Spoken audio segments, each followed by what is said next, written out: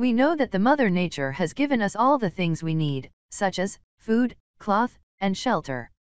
Our ancestors also completely depended on nature. They gave complete respect to nature. They take how much they need and what they need. But as civilization progress, the greeds of human also cherishes. As the population increases, more destruction was done to nature. They started to cut trees for land and farming, killing animals so that they can capture the place where the animal lives, etc. But the thing was in a limit. As the industrialization and globalization trend came, more harmful destruction is done. Now for setting industries, the land is required, so the forest was cut. For connecting one city to another city, mountains were drilled so as to make roads and railways. Also, dams were made to generate an ever-increasing need for electricity. This all caused a heavy load on the heart of Mother Nature. The main destruction caused by nature is global warming. Global warming is the increase in the average temperature of Earth's near-surface air and oceans since the mid-20th century and its projected continuation. Due to global warming, the glaciers will melt and the level of seawater increase. If it continues, then one day whole Earth will be sink.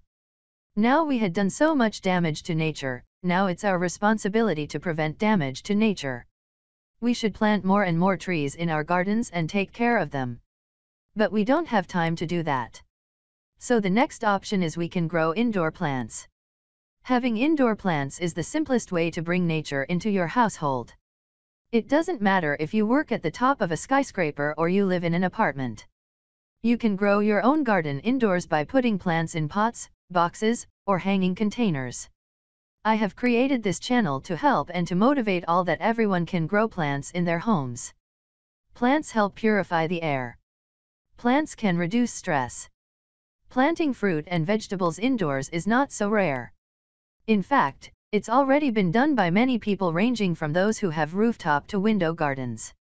Aside from saving money from buying products on the market, you are also sure that everything that grows on your indoor garden is fresh and pesticide-free. They can be pretty house decors. They can help you sleep better.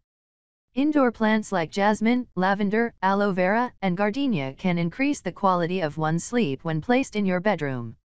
If everyone takes this responsibly to plant at least 5 plants, then we can save nature.